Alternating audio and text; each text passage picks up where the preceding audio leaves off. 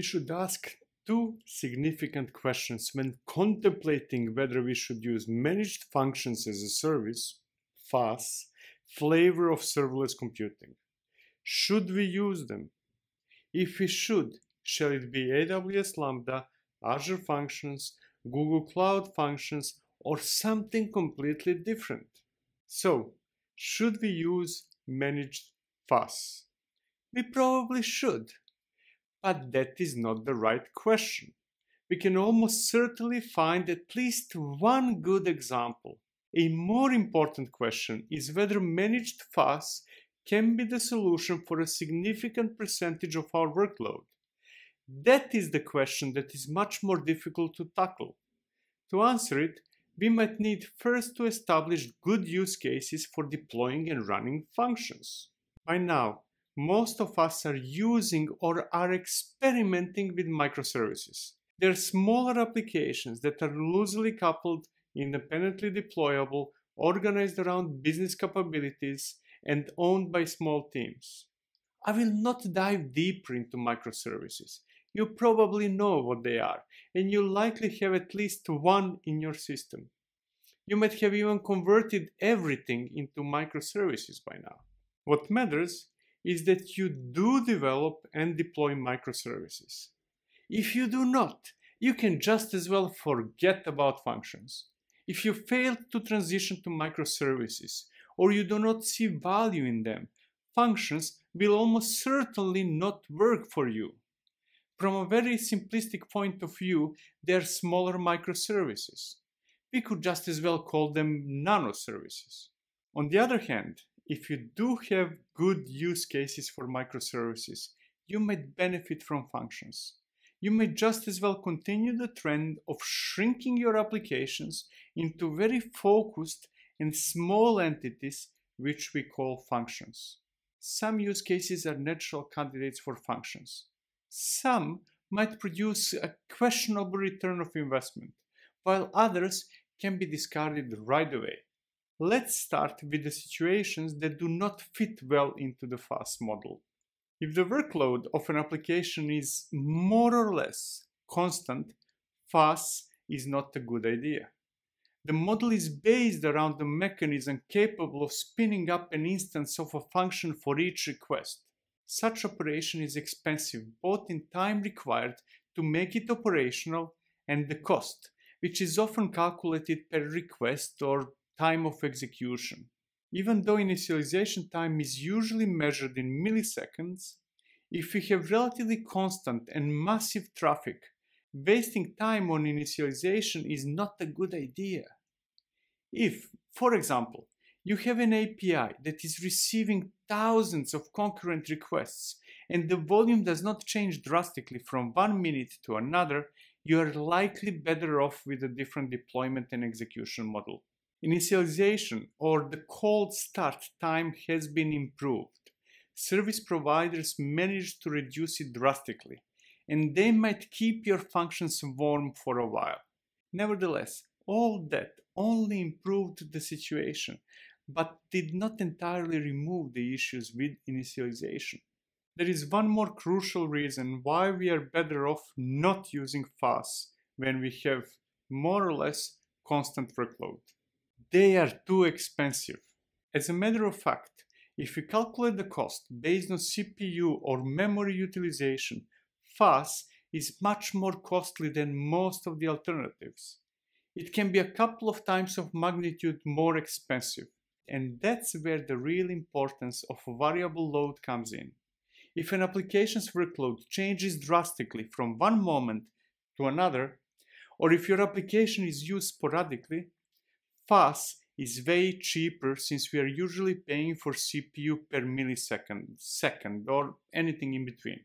But if we do have constant usage of resources, like CPU, that is usually much cheaper without FaaS. Under certain conditions, the difference can be expressed with a multiplier of 5, 10, or even more. Let me make it clear. FaaS is very expensive when used extensively. It is likely the most costly way to run our applications at scale. From the cost perspective, Managed FaaS tends to make sense only when functions are used sporadically, or when there is a considerable variation in the amount of workload from one moment to another. That does not necessarily mean that FaaS is a bad idea. Those costs might be overshadowed by the benefits and operational or development savings. Nevertheless, the price is not something to be ignored, but instead factored into the decision whether to use FaaS. Another potentially problematic issue is related to vendor lock-in. How important is it to avoid being locked into a single provider? Think about it, and while you're at it, remember that it is not only about being locked into a specific compute vendor, but also that there is not yet a widely accepted standard. You will be locked not only into a vendor, but into a particular product of a vendor that is likely very different from other FaaS solutions. Now, vendor lock-in is not necessarily a bad thing. It is all about the calculation in which you put benefits on one side and the cost on the other. If benefits are higher than the cost, it is okay.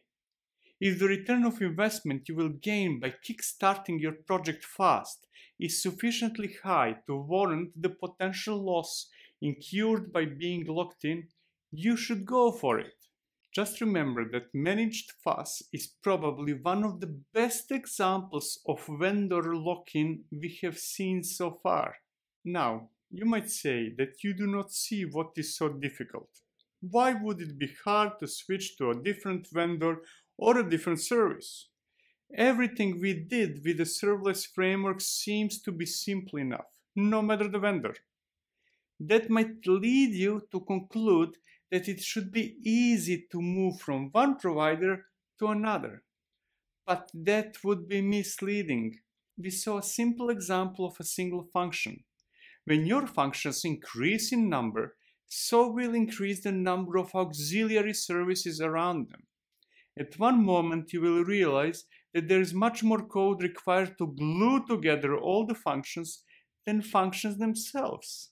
All in all, FaaS is rarely the right solution if any of the following cases are true.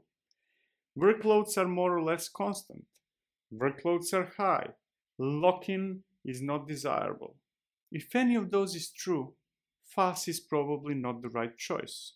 We can turn those upside down and say that a use case could be the right candidate for FaaS if workloads are variable and not high, and if the benefits are greater than the downsides of being locked in. Now that we know which situations are not a good fit for FaaS, let's see a few examples that might be good candidates. Static content is an excellent candidate for conversion into functions as a service. To be more precise, the interface between users and static content can benefit significantly from being functions. Static content, which is not accessed all the time by many, could be on the top of the list for conversion to FaaS. For example, we could store artifacts, binaries, in an external drive and spin up an instance of a function whenever we want to push or pull something. Batch processing is another excellent example of something that could be served well with FaaS. It could be, for example, an ETL process initiated when we push a change to storage. Or it could be image processing triggered by an upload. It could also be scheduled creation of backups, which we would typically do through a cron job. All in all, the best candidates for FaaS are variable or occasional executions of processes that can be encapsulated into small units, functions. Does that mean that we cannot build whole systems based on FaaS? It doesn't. We can certainly split everything we have into thousands of functions, deploy them all independently from each other, and glue them all together through whichever means our provider gives us. But that would probably result in a costly decision. The bill from your compute vendor would likely be much bigger than it tends to be, and you would spend more time in maintenance than you're used to. That would defy some of the main reasons for using FaaS. It is supposed to be easier to manage and cheaper to run. Do not go crazy. Do not make a plan to convert everything you have into functions. Heck, we're still debating whether microservices are a good thing or not. Functions applied to everything would be an extreme that would likely result in a miserable failure. Choose well candidates for conversion into functions. In my experience, the cases when functions are the right choice are relatively small in number when compared with other ways to run applications. But if you do find a good use case, the results will likely be gratifying.